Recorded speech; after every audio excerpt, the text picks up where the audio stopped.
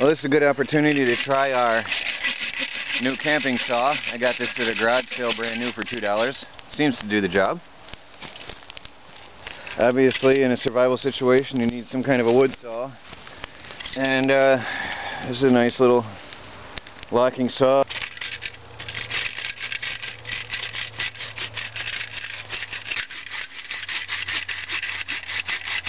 Okay.